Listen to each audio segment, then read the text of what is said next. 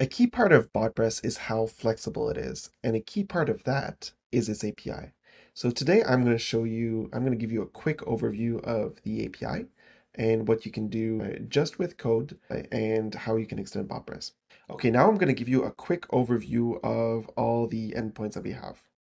Okay, so right off the bat here at the very top, we have what we call the chat API here, and that requires installing a chat integration.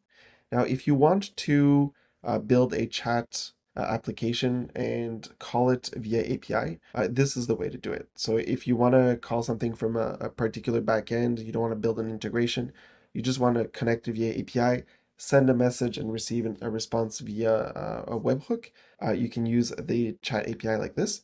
Generally speaking, the way it works, if I open the endpoint, you create a user, and then once you have a user, you get a token, and that token allows you to authenticate your sessions.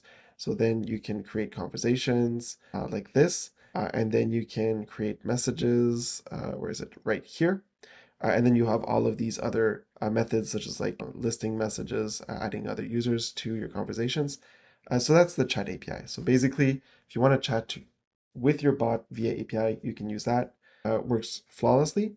Otherwise, what we have here is we have the raw conversations, conversation participants, conversation events, conversation messages. I say raw because everything in Botpress is attached to an integration. So every conversational element is attached to an integration.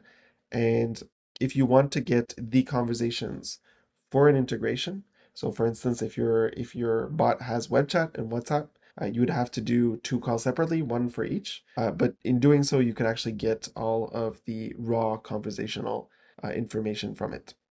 So all of these endpoints here, from conversations to conversation users, they're used to either build an integration if you want to do it via code, or in most cases, just to extract information from your bot. Next up here, we have the integrations endpoints. So these are really to like build an integration, to create it programmatically, I should say, to configure it, to manage the API keys of the integration. There's basically three things that you can do with integration. So one is act as a channel, and that's what you see here with conversation participants, messages, and users. The other thing you can do is you can create an integration for reacting to external events. So for instance, Stripe is a payment provider. If a purchase goes through in Stripe and you want to do something in your bot, you can do that with events that you would throw. So that's the other thing that integrations can do.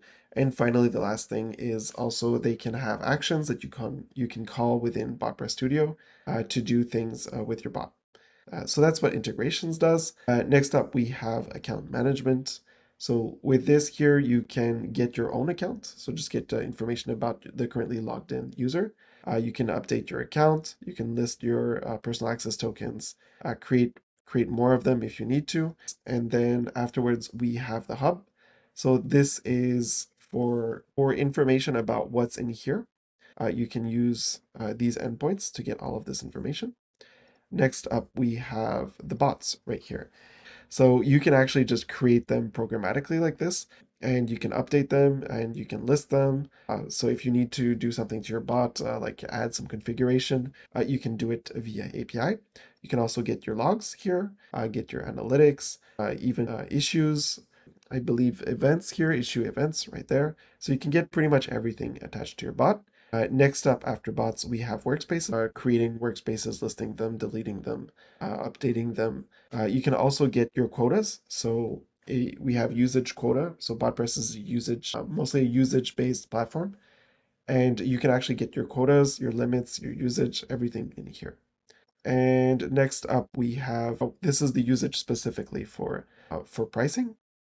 And then we have the Files API here. So this allows you to basically upload whatever file you want into Botpress and to be able to access the information within it using natural language. We also have tags, interesting thing here. So this really allows you to categorize and nest every single file.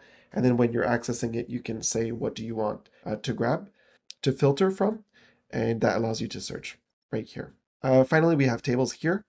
And tables is almost the same as files, but it's for more organized data. So you're not uploading PDFs, you're not uploading images, you're just uploading raw data that is structured. You can create tables with this. You can add information to it. You can search. You can filter. It's in a way a lot more powerful, but it assumes that you have already converted whatever information you have into structured information. But once you have that, all bets are loose. You can do everything with tables in terms of searching, filtering, organizing, grouping by everything you can think of. All right, and that's the Botpress API. I hope you enjoyed this video.